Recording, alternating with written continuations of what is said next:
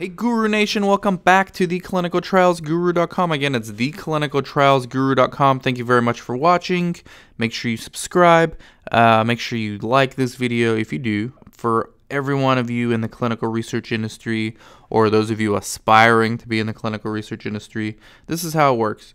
You can find me anywhere, okay? Social networks, email, phone, all the links are underneath. Today, I got a question from someone watching or interacting with me on Snapchat, right? But for you, it could be anywhere. Instagram, Snapchat, those are big for me. But you can call or text me 949-415-6256, email Dan at theclinicaltrialsguru.com, or maybe some of the more traditional social networks, some of the more old school ones like LinkedIn, Facebook, Twitter. I'm on those as well. So you ask questions, I'll try to answer it. Again, it's just one person's opinion. You shouldn't base any decision making on just one person on YouTube's answers to your questions, but I understand that there's a lack of information out there, and I hope to be able to provide you some value. So today is for the aspiring CRAs, the aspiring clinical research associates. And this person asked me on Snapchat, hey, I'd like for you to talk about writing reports after monitor visit. What do you write down? How do you organize it? If there was something wrong with the site, how do you mention it?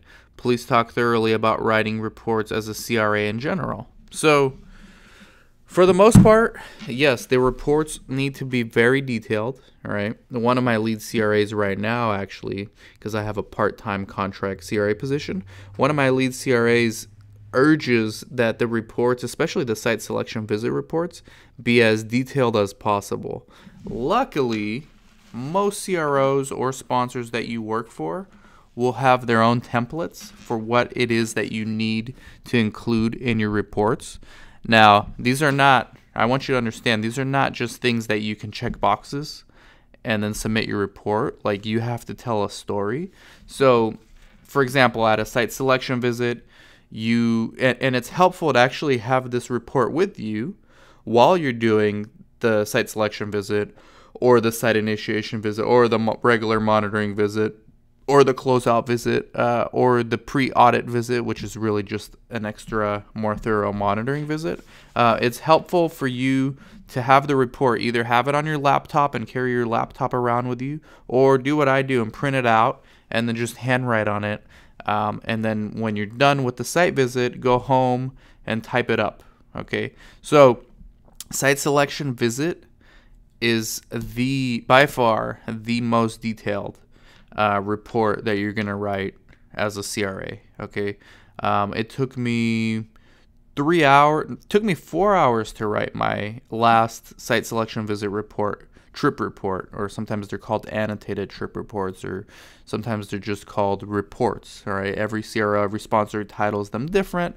They all have different templates, but in general, they all function to accomplish the same thing, which is to document what the status is of that site. So for a site selection visit, for example, it takes you through, obviously, the admin stuff like address, phone number, main contacts.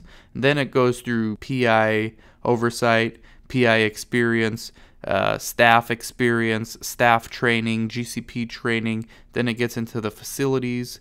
Is there a calibration log? Then it gets into the investigational product storage. Where is it stored? Is it temperature controlled? When was the last time they were calibrated? Is there a log? So each section on your report, and your report will be like probably 10 pages. Mine was 12 pages when I was finished with it.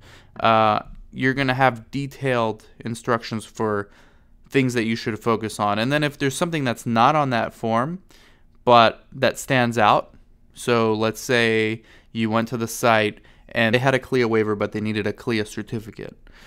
You would write that in your report, right? I visited the site. They're in the process of getting their CLIA certificate. They now just have a CLIA waiver. So that's one of my action items. And then at the end of your site selection visit report, you check a box whether you, as the CRA, would recommend this site to participate in the study or not.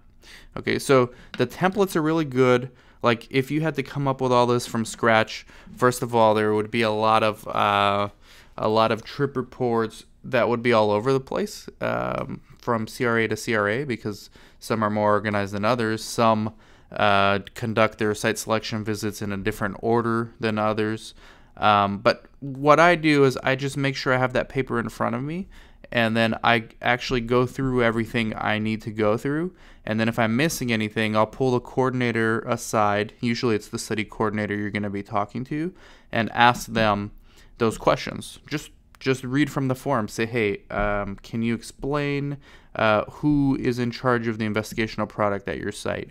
Who is in charge of archiving records? Do you have a name? So the more specific, the better, so that you can have very detailed trip reports and not have just generic trip reports. So the FDA can actually audit these.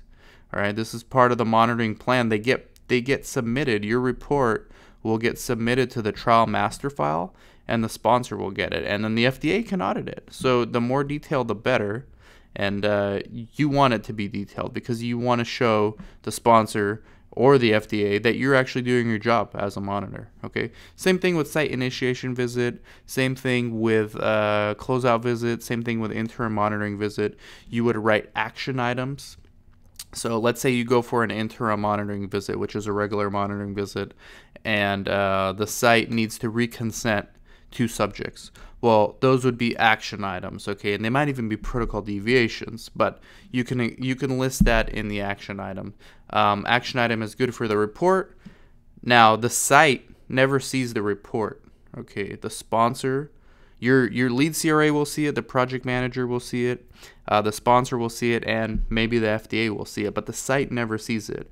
What the site will see, and this is where you put the action items on for the site, is the confirmation letters and the follow-up letters for every one of your monitoring visits. So prior to your visit, preferably a week before, you would send out a confirmation letter, which would state, and you have templates for these too, it would state exactly when you're coming, what time, who you're going to meet with, what the agenda is, what you're going to be looking at, how much of the PI's time you need, etc. Right?